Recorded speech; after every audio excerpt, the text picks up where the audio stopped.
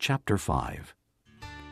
Therefore, since we have been justified through faith, we have peace with God through our Lord Jesus Christ, through whom we have gained access by faith into this grace in which we now stand, and we rejoice in the hope of the glory of God.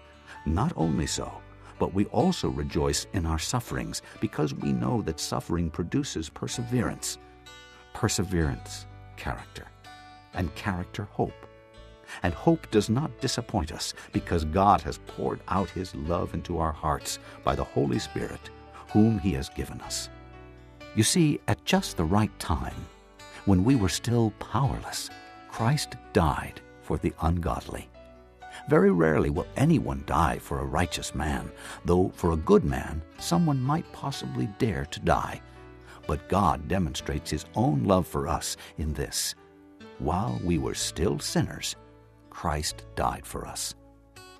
Since we have now been justified by His blood, how much more shall we be saved from God's wrath through Him?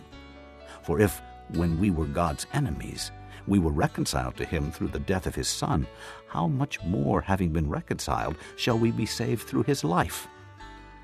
Not only is this so, but we also rejoice in God through our Lord Jesus Christ, through whom we have now received reconciliation.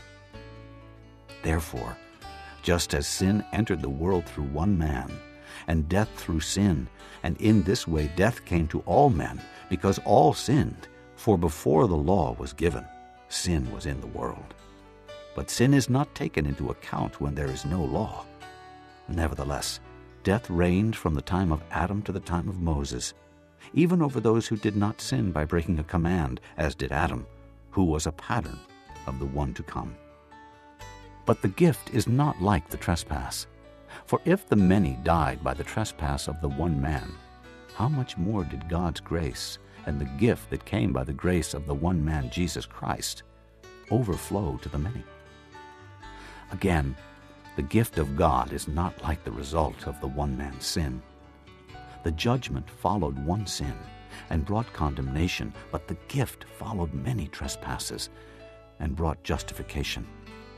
For if by the trespass of the one man death reigned through that one man, how much more will those who receive God's abundant provision of grace and of the gift of righteousness reign in life through the one man, Jesus Christ? Consequently, just as the result of one trespass was condemnation for all men, so also the result of one act of righteousness was justification that brings life for all men. For just as through the disobedience of the one man the many were made sinners, so also through the obedience of the one man the many will be made righteous. The law was added so that the trespass might increase. But where sin increased, grace increased all the more, so that just as sin reigned in death, so also grace might reign through righteousness to bring eternal life through Jesus Christ our Lord.